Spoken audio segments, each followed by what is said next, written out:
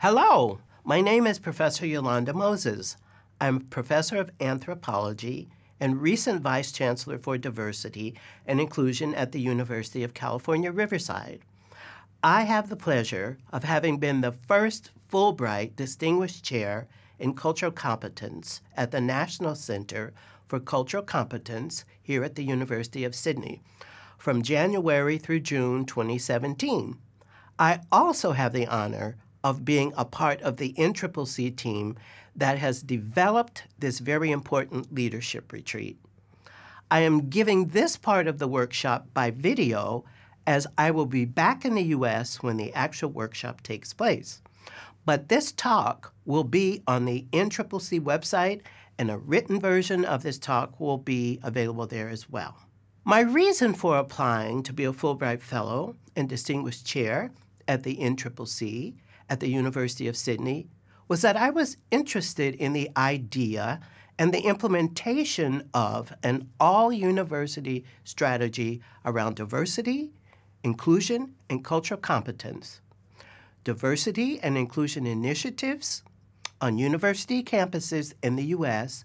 have been occurring since the 1970s, but have had various degrees of success in achieving their goals. Australian universities have been pursuing similar agendas for at least the same amount of time.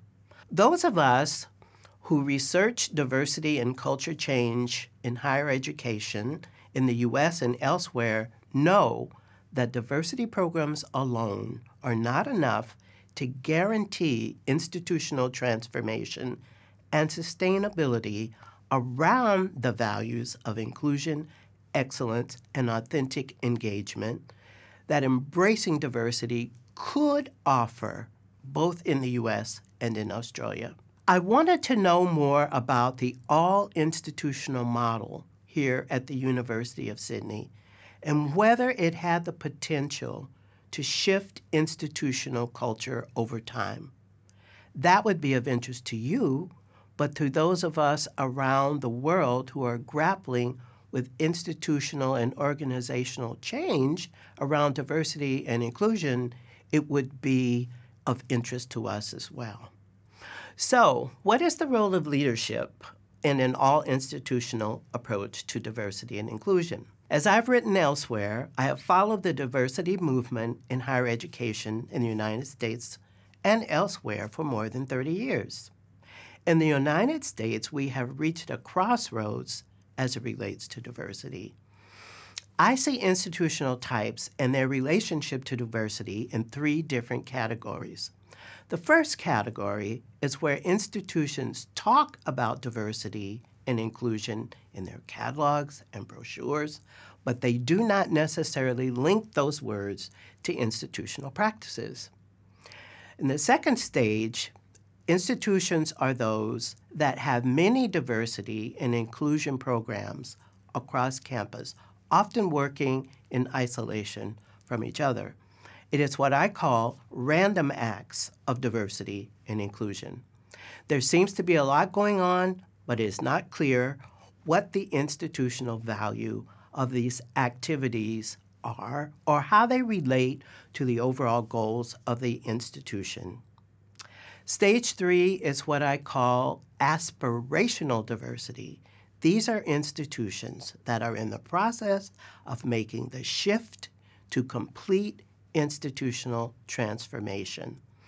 The University of Sydney appears to be an institution that is making that shift. What would such a shift look like? Well, even before finding the University of Sydney whole university model, I had come up with some criteria of what a Stage 3 institution would look like. Here they are. First, an institution that is willing to undergo a paradigm shift that would include a comprehensive institutional change strategy that involves rethinking and reformulating what it means to treat diversity and cultural competence as core institutional commitments. Second, this requires articulating a clear link between the value of diversity and inclusion and the mission of the institution and putting that commitment to practice at all levels.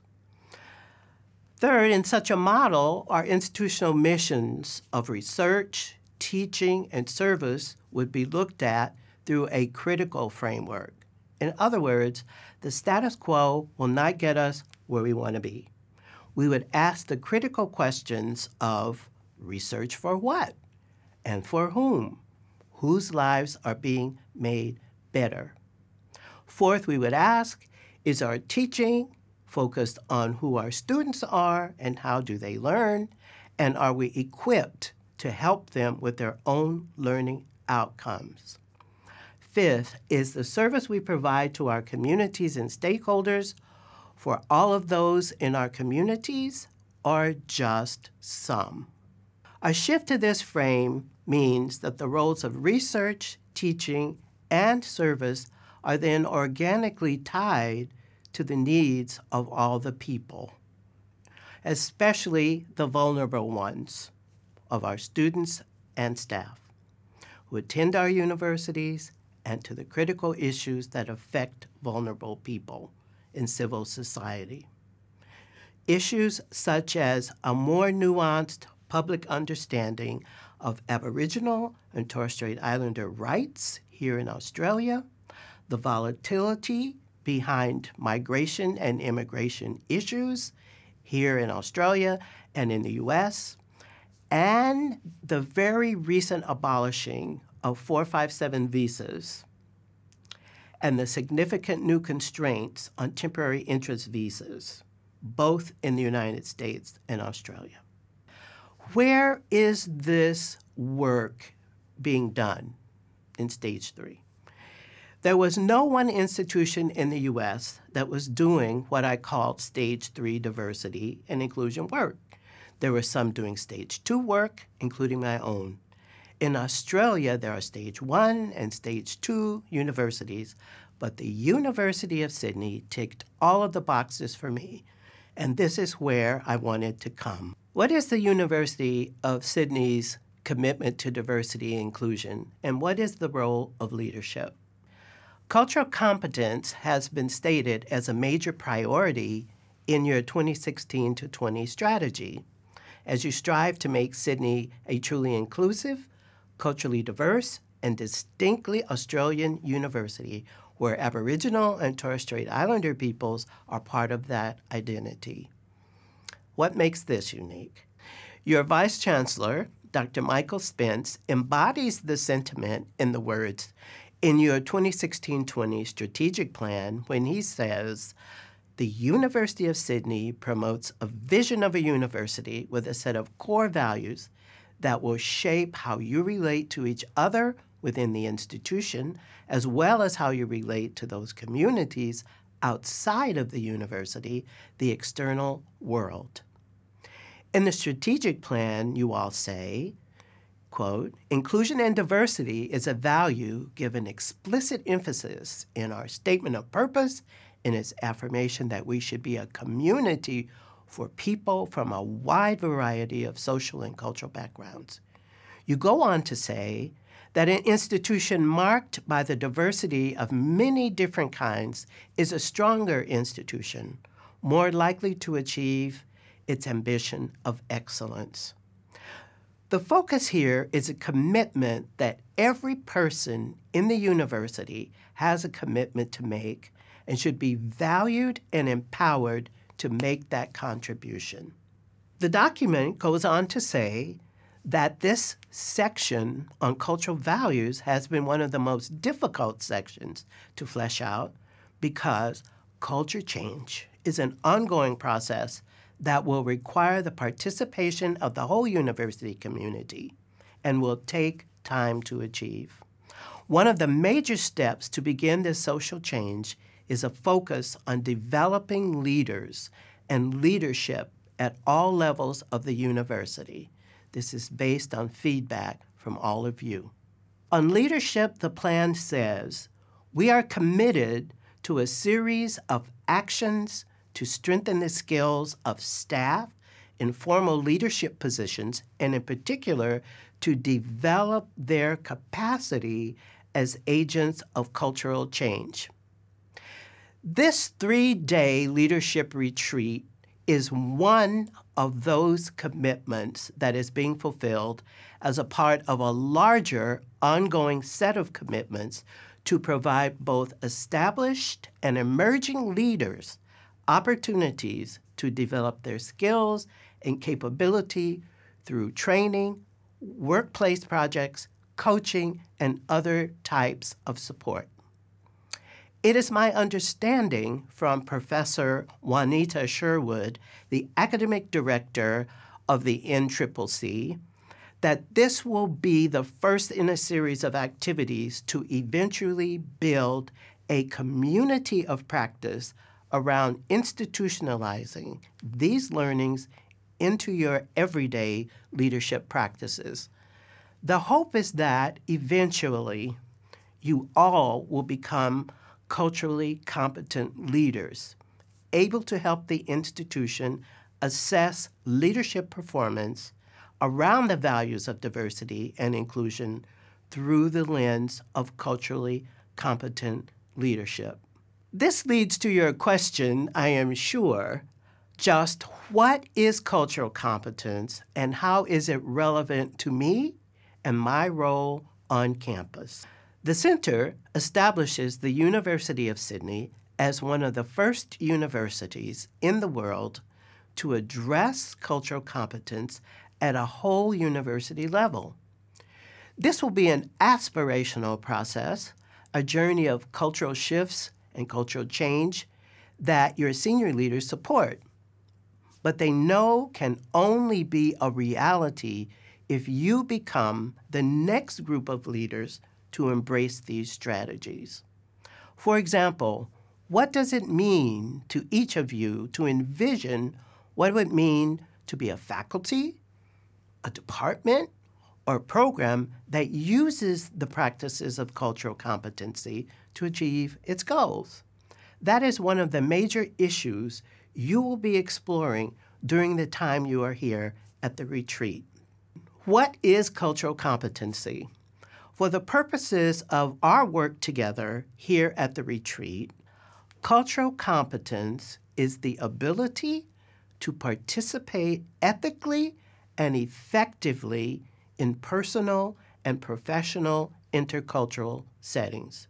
It requires being aware of one's own cultural values and worldview and their implications for making respectful, reflective, and reasoned choices, including the capacity to imagine and collaborate across cultural boundaries.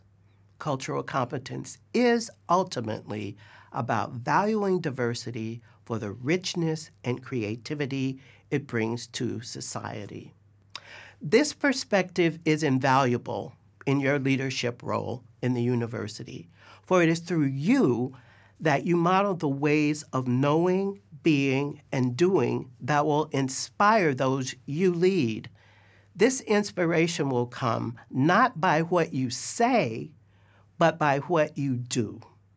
The work that the NCCC has planned for you these next few days will begin to build and strengthen those skills for each of you.